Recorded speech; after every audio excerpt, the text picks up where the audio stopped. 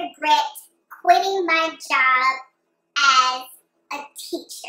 No, no, no. My name is no. My side is no. My number is no. Since I quit my job, what has it been, 3 weeks now? Since I quit my job 3 weeks ago, I have not regretted it one bit. I actually feel, no, I was going to say I feel like I should have done it sooner, but no. I think everything happened in God's divine order, and I don't feel like I should have quit before now, or I shouldn't have quit. Like, I feel like the way my life is going right now is the way it was supposed to be going. And you guys don't even have any clue what I'm about to pursue in my life or what I'm about to do. But when I can share that information with you, it's going to blow your mind. Basically, I'm going to be starting a whole new life, you know?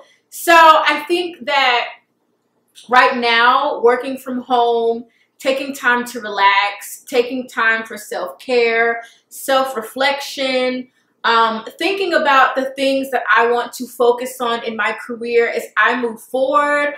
All of that has been so beneficial to me. On one side of the coin, I just clapped. That was weird. On one side of the coin, it's been a very peaceful, calm, self-reflective time for me. And then on the other side of the coin, which I will talk about in another video, there is an anxiety and stress that comes with changing a career, quitting a job.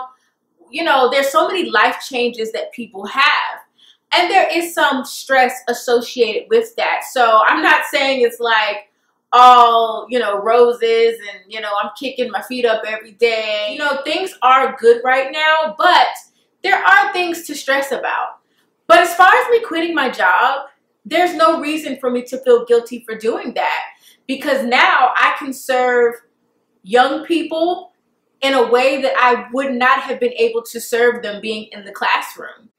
Because in the classroom, I was frustrated. I was, you know, bored. I was annoyed, you know, and, you know, my love for children really was getting questionable. It was getting to that point.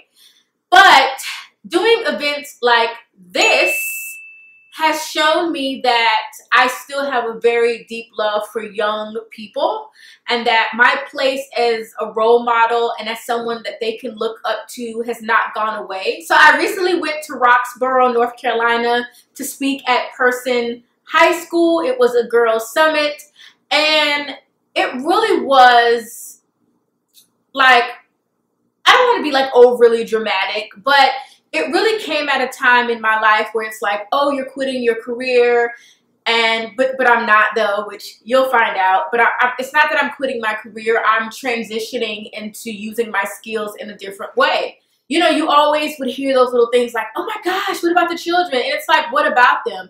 Teaching is not charity, okay? It's not charity work. I know some people have it confused, and I'm not even going to talk about that in this video, because I think I'm going to do a whole separate video on how teaching is not charity work. It's not, okay? What I'm doing now is truly community service.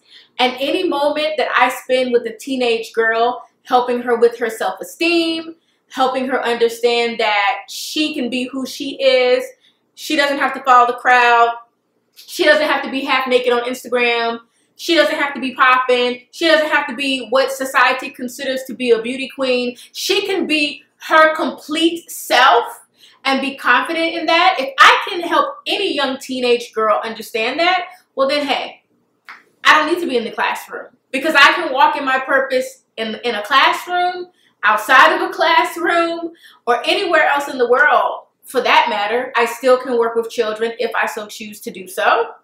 I still can do community service if I so choose to do so. And I still can pour into young people in more creative ways if I so choose to do so. So I think that's it, you guys. I just wanted to come and answer this question for you and let you know that you shouldn't let anybody guilt you into doing anything. Not just teaching, any career, you know, any life decision that you are making that you feel good about. It's no one's business. It's no one's business to tell you what you should and what you should not do.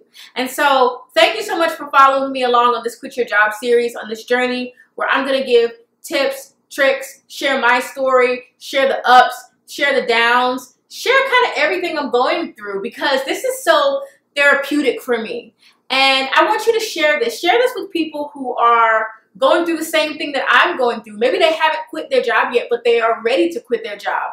You know, I think that it's good that you can use me as like the guinea pig, the guinea pig story. Like, I'm the experiment. You know, I'm taking you along on this journey with me, and I'm showing you what life is like for me now that I've stepped outside of the classroom. So you guys, I will see you in my next video. Hit me up on Instagram, because that's my jam. And I will see you in my next video. Bye.